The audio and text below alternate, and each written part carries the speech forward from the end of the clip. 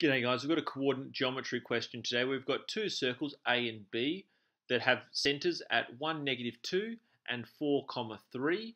Circle A has a radius of 2 and circle B has a radius of 3. Now we're asked to find if the circles overlap, and if not, what is the smallest distance between them. So there are basically three different outcomes that we can have when we have overlapping circle style questions. One where the circles don't overlap, one where they overlap once, and one where they overlap twice.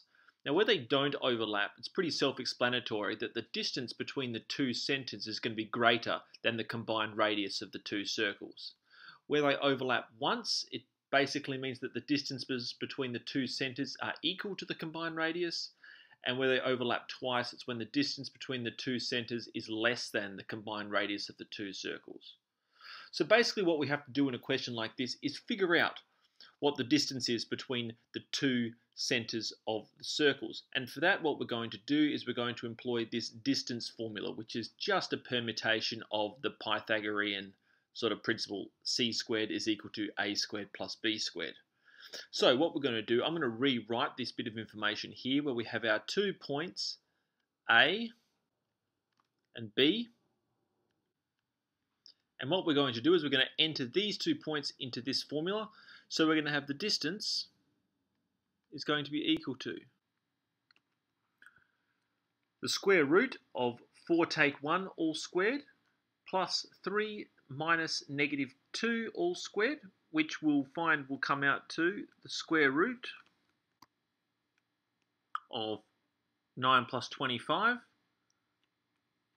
which is equal to the square root of 34, which is approximately 5.83 units. Now, so this is the distance between our two centres of the circles. Now, what we've got is we've got a circle A with radius 2 and circle B of radius 3. So what we're going to do now is we're going to add the radiuses together. And we find that the radius of A plus the radius of B is equal to 5. Now what we can see, guys, is that the distance between the two centres of the circles is greater than the combined radius. So you can see that we're going to fit into this scenario here. So what we find, guys, is the difference between the combined radius and the distance is going to be the smallest distance between them, or in the picture, this distance here.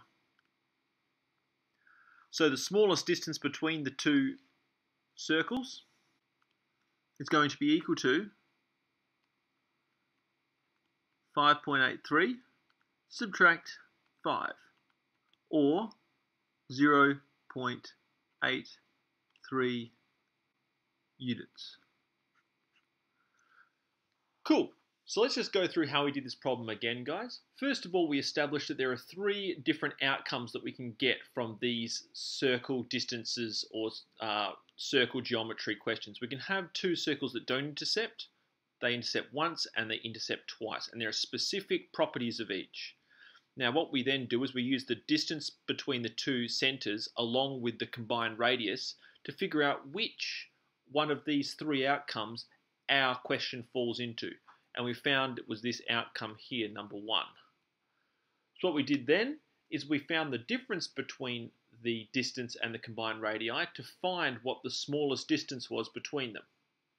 And then we came out with a solution of 0.83 units. So I guess, guys, that there's not very much to a question like this. It's just understanding what the outcomes could be and visualizing what the formulas actually give us in terms of real world application, in terms of how these numbers fit into these pictures. But I guess, you know, you've seen this video. If you practiced it a couple of times by yourself, I'm sure you wouldn't have any problem in tackling a question like this in a test or an exam. It's just a case of a few practice goes and you'll be fine.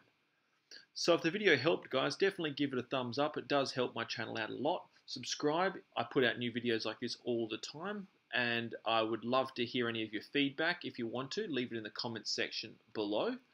And If you have any problems that you'd like me to have a go at solving, also leave them in the comments section below.